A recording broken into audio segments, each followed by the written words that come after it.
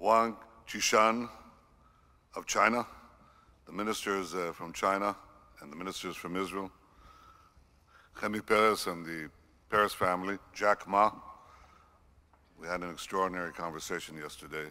We'll talk about that later. And the distinguished guests and business leaders who are here.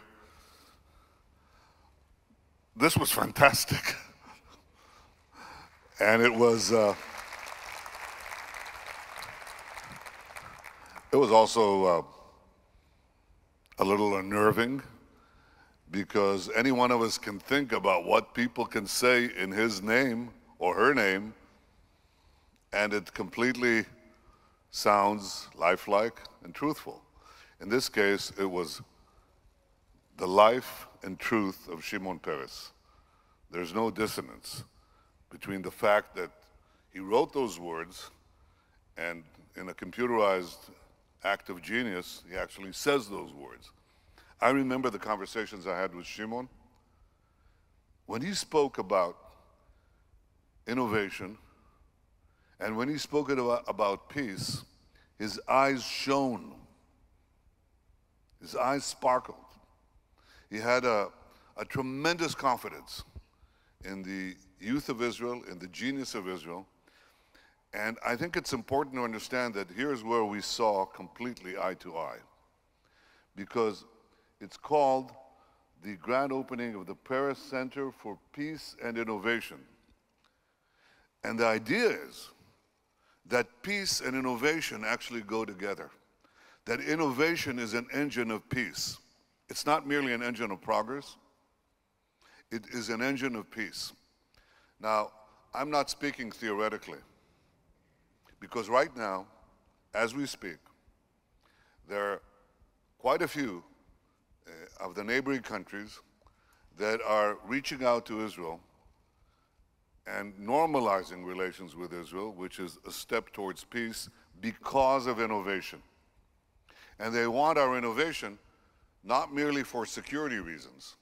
They want it for civilian reasons.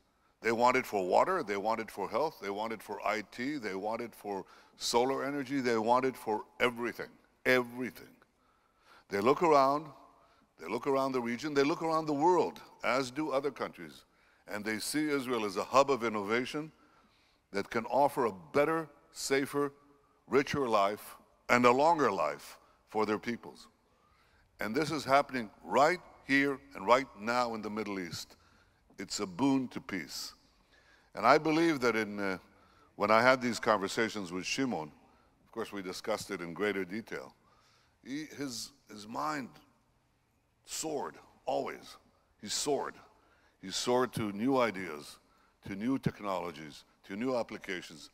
And the idea that he had was that if we could reach the broad segments, the broad masses of the peoples of the Middle East, and they could see the promise that technology and innovation would give them for the future, that ultimately progress would win out over medievalism.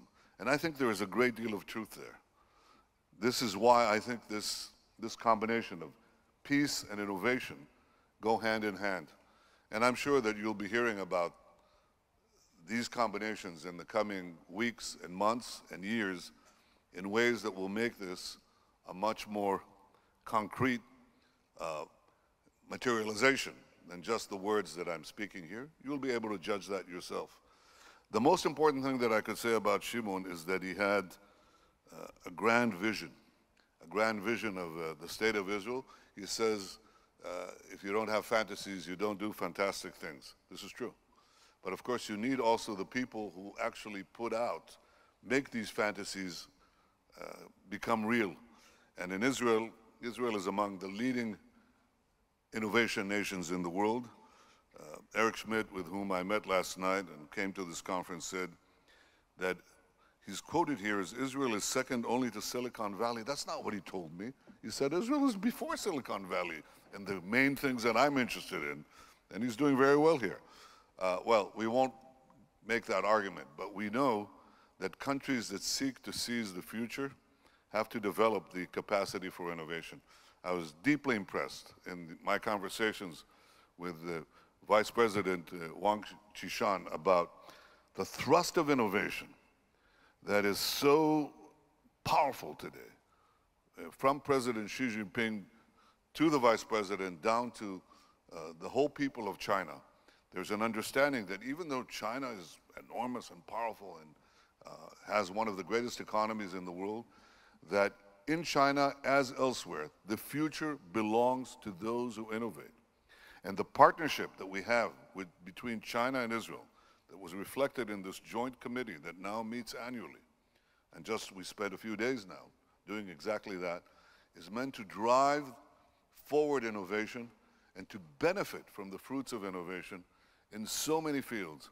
We spoke about agriculture, we spoke about water, we spoke about areas that could literally change the life, I was going to say of millions, but you know, when you're dealing with a small country like China, you should be talking about billions. By the way, I also made a very modest request.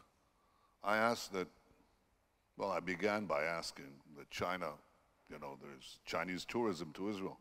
So my modest request was first for 1% of China's population. Then I narrowed it down. I said 1/10 of 1% will do too, because that's what I think we can accommodate at this point, but we'll grow. We have great confidence in the future of our relations with China and with so many other countries, and in the future of our relations with countries in the Middle East. And I hope and I believe that by mid-century, we'll see a change. It could happen a lot before. A change where Shimon's vision of the fruits of progress, that it would change one society after the other, and this would lead, I believe, to a vision of peace that many seem to think today is fantastic, but it's really a reality that could come to bear. I will say this, that we always thought that if we solve the Palestinian problem, it will open up the doors to peace with the broader Arab world. And that's certainly true, if you could do it. But it may be that equally true, and perhaps even truer, is that if you open up to the Arab world and you normalize relations with them, it will open the door for an eventual reconciliation and peace with the Palestinians. We should do both, but I think you should not underestimate, do not underestimate the openness and the thirst in the Arab world today for Israel, and the first reason, before anything else, is that word there, innovation. Everybody sees this, everybody understands this, and everybody understands that Israel is a hub of innovation. We have here unbelievable examples of companies, for example, detecting cancer. A Technion professor recently developed a breathalyzer test for lung cancer. That's amazing. That's just amazing. And think what it does for mankind, for womankind. I mean, think of what it does. It's extraordinary. Hands-free smartphone. 2 Israelis developed the world's first smartphone for people who have limited use of their hands. That is a social benefit, a piece of social justice. I think it's tremendous. This is something I've witnessed myself, an exoskeleton walking device. An Israeli company, Rewalk, allows paraplegics to walk again, not only to walk, to climb stairs. And if you haven't seen it, you should. It just puts out a tremendous sense of hope from the heart. And of course, driverless car technology, Israel has become, as you know, a real power, a global power in autonomous vehicles. You know Mobileye, but there are 500 other companies, just 500 other startups that have received billions of dollars. I'm not talking about the 15 billion that went from Intel to Mobileye, but billions of dollars spent now over recent years on these 500 companies. And I would say, if I can borrow a phrase, Mr. Vice President, let 1,000 startups bloom. Well, we have thousands and thousands of startups that are blooming in all these areas and more.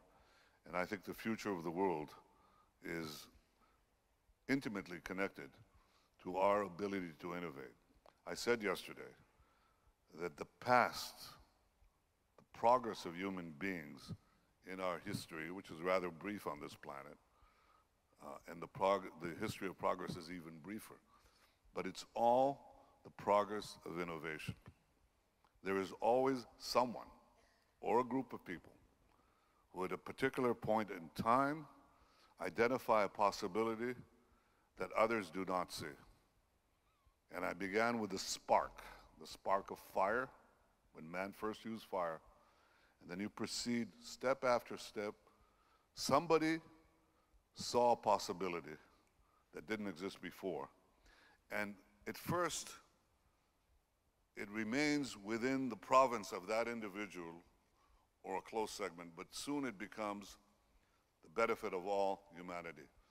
That's the history of progress that is picking up pace and now is becoming geometric in its acceleration. There's so many possibilities. Again, because of AI, because of big data, because of connectivity, because of the merging of all of that, because of science, and because of the merging of science and applications, and the narrowing of distance. The governor of New Jersey, perhaps Jack Ma would like to know this, the governor of New Jersey was in my office the other day, and he told me there are two things that are preoccupying him. One is he's competing for the center of Amazon. Jack, tell him Alibaba is there too. The second, he said, I asked him, well, what about that small university you have there, Princeton? He said, funny you should say that, because Princeton is perhaps the greatest center of theoretical mathematics in the world. But what we're doing right now is persuading them to bring it closer to market. And that has at least as much potential as anything else. Last night, Jack Ma and I spoke about some vision of the future, how you could actually get this technology of innovation to serve small businesses that will proliferate worldwide, and you can give them access to worldwide markets. They don't need enormous scale. This is an exceptional vision that you have. I suggested to the Vice President of China and the Chinese government, and of course to all entrepreneurs from China and elsewhere, that we partner in joint ventures on our Agricultural Research Institute, the Volcani Institute, which I believe is the best in the world. We can feed the planet. We can feed the planet with new plants. We can feed the planet with new proteins. We don't have to destroy the environment in order to raise cows, the most inefficient way of producing protein ever invented. We can do it with fish, tiny fish in the ocean, in the sea. Israel has that technology. We want to partner on technology, not only IT, and not only on health, on food, on water, the things that people need. It's all here. It's a remarkable story, the story of Israel, its capacities. There are many explanations of how it came about, and I think the sources of our genius are in our culture. We had to open up our economy, create a market-oriented economy to have that genius burst forth, but it's here now. And I think the one person with whom I shared so many nights, so many evenings talking about that, and saw the sparkle in his eye, is Shimon Peres. I just saw it again. And I wish I could communicate to him. And in a way we are. And to tell him that this dream of his is coming true. And the fact is, we're all here today telling him it's happening, and more will happen. Thank you very much. Thank you all. Thank you.